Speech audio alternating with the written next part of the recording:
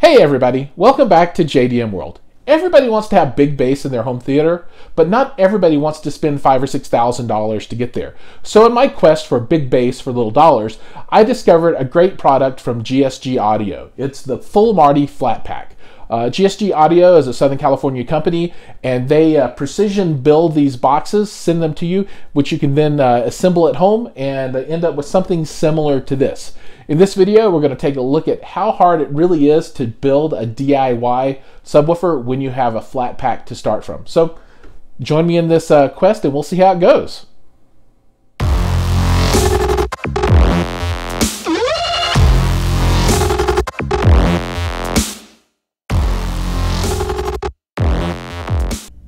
The Full Marty Flat Pack comes packaged in two different pieces. One package contains the pieces that you just saw and that we're going to pan across again, which I call the large pieces, wrapped in plastic.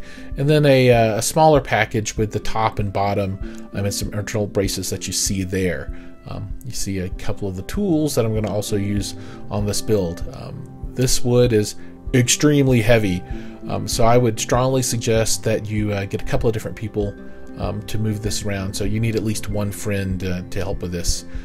This is a quick view of some of the materials that I'm going to use during the build, and we'll talk about those as we go through the actual build itself. To get started, I'm going to do a dry fit on the pieces, and this is another thing that you really ought to do so that you understand how these things fit together. As you see, you know, they mostly will go just one way, but when you build this, you need to put all of the first 8 pieces together pretty quickly. So knowing how they fit together and what to expect is going to be a benefit for you. So just as I'm doing here, walk through, stick all of these pieces together, and you'll see how this jigsaw puzzle slides together. The pieces fit together really quite well. There's a little bit of play in the pieces so that you don't get stuck halfway through. A couple of things to note as you watch this video. First, make sure you use plenty of glue as you put these pieces together, and you really need to put glue on every edge that touches.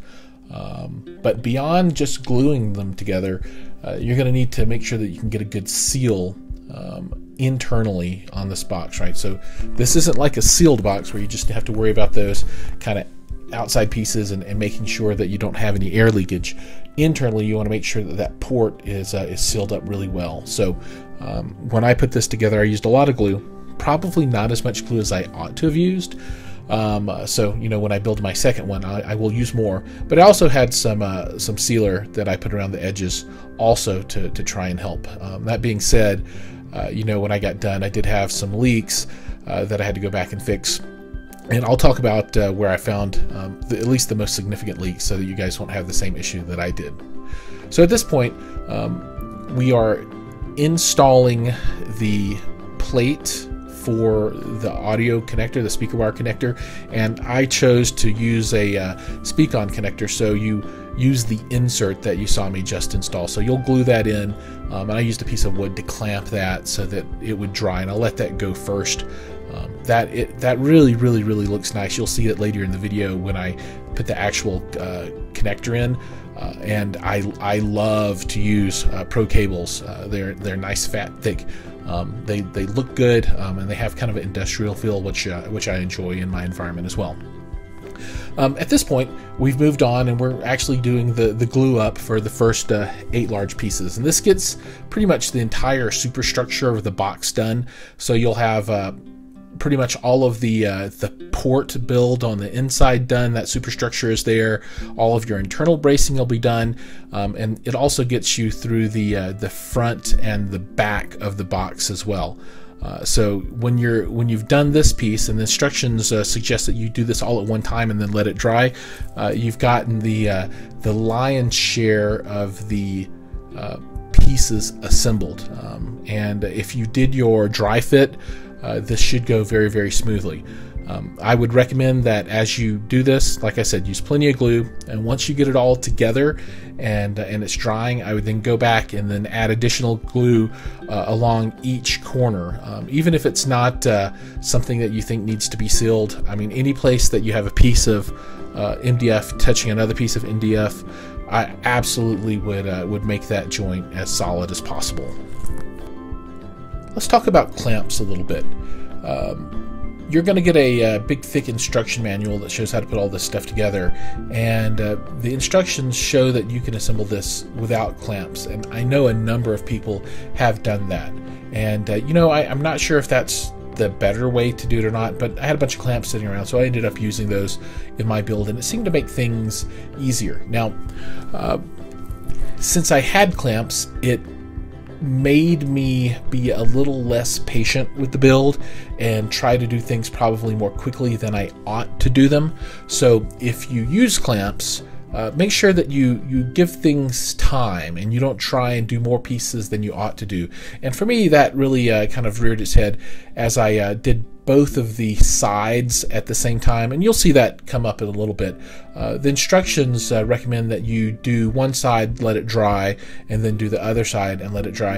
And I think that's probably the correct way to do this, even if you're clamping rather than just using some heavy weights on the sides, right? So if you use weights, you really can't do all the sides at one time, the two sides at the same time. But if you use clamps, you can set this on the top or bottom and then clamp the sides on and let it go.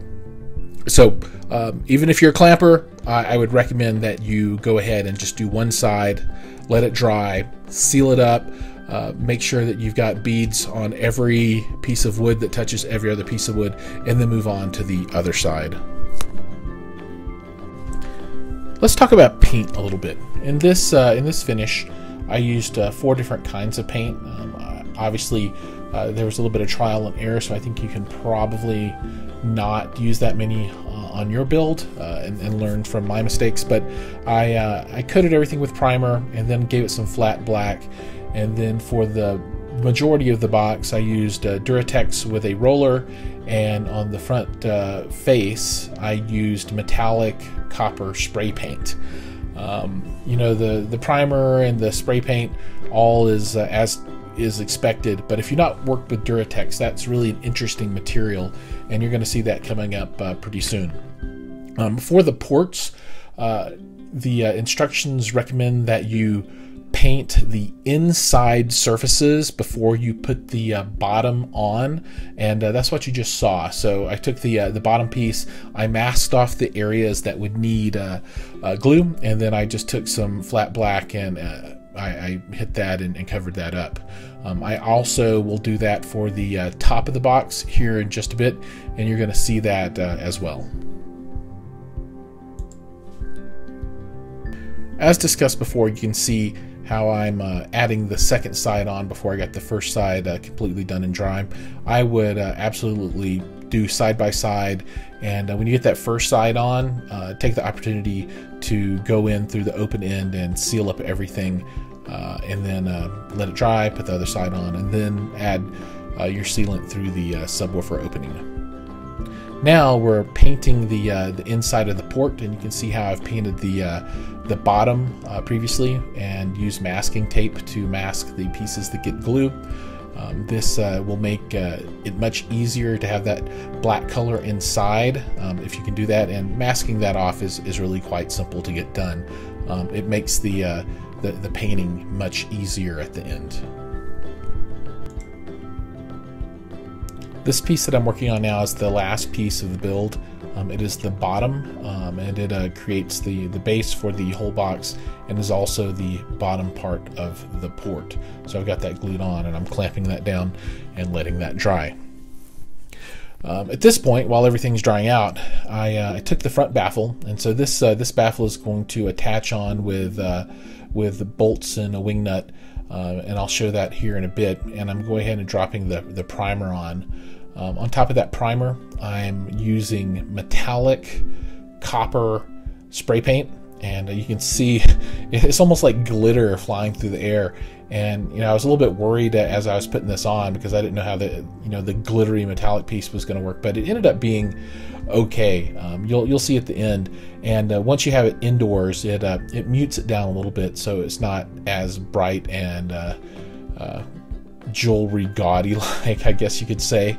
I took that same primer and I hit the rest of the box, and I'm just going to show a small portion of that painting, but I did the whole thing top to bottom on all sides. Now it's time for a second and then really a third coat on the copper, and let that dry, and then I use the remainder of the flat black spray paint that I have to add a little more base coat onto the box itself. From there, I did just a bit of sanding to get things down the way I wanted it to. There was some glue and other things that I didn't like at that point, so I used this time to clean up the edges and finish just a little bit. Now let's talk Duratex. Duratex is way more than just paint. This finish is really, really tough. It goes on thick, and it can take a beating. I did 2 coats of Duratex. So the first coat I rolled on, and I did it on all sides, and then I sanded that down. And what you can see now is what it looks like after I've sanded it.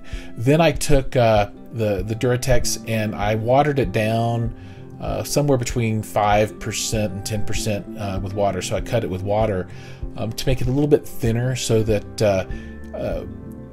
the goal was to make it have more of a orange peel finish than a super raised texture finish.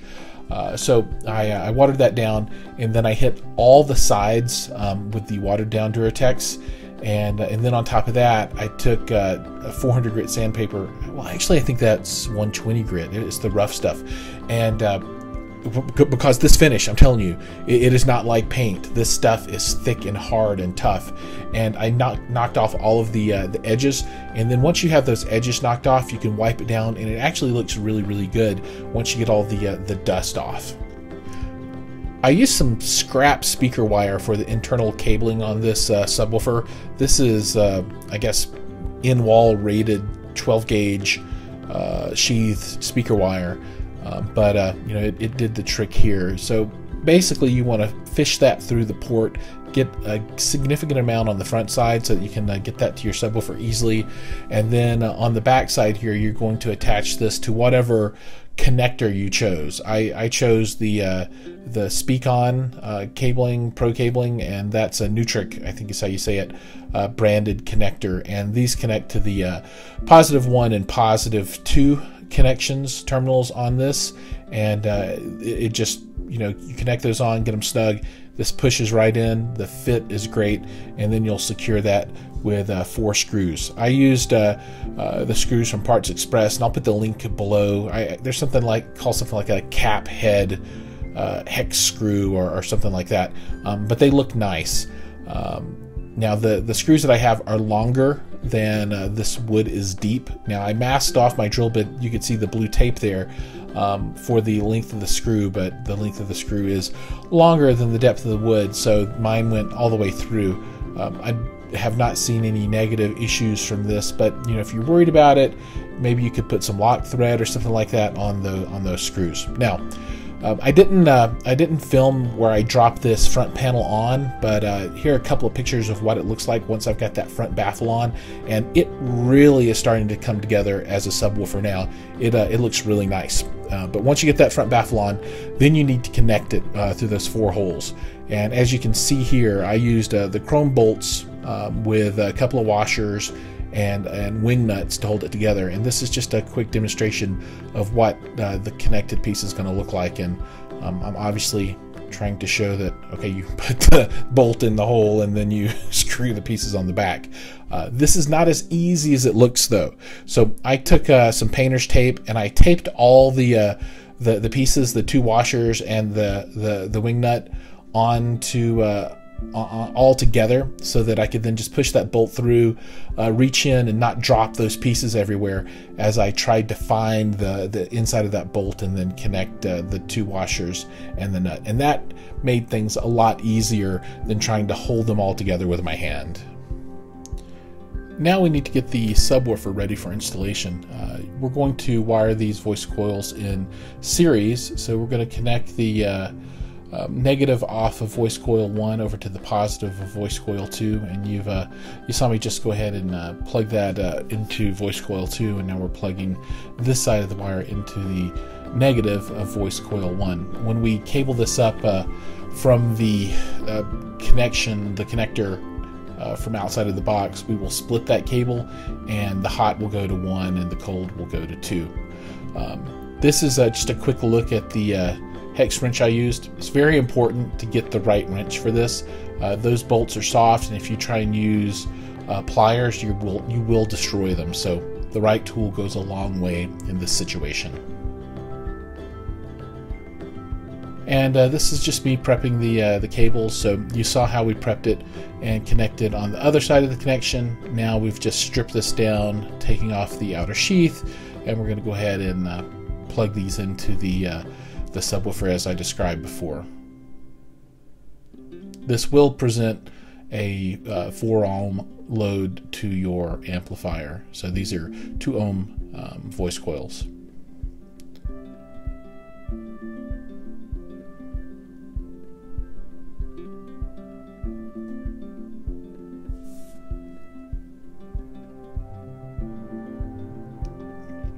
Now, when you install the subwoofer into the case, I wanted to get the screw holes pretty much straight and centered. So I took a ruler and set across so I could see where the exact center of the box was. And then I just eyeballed and dropped this in.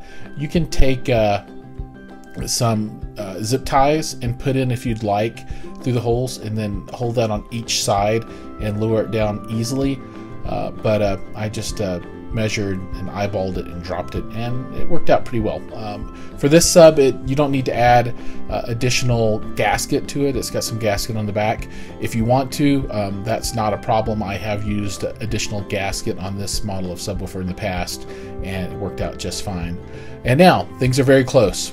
Drilling some holes, went through and got this done. Be careful to not let this drill bit slide around.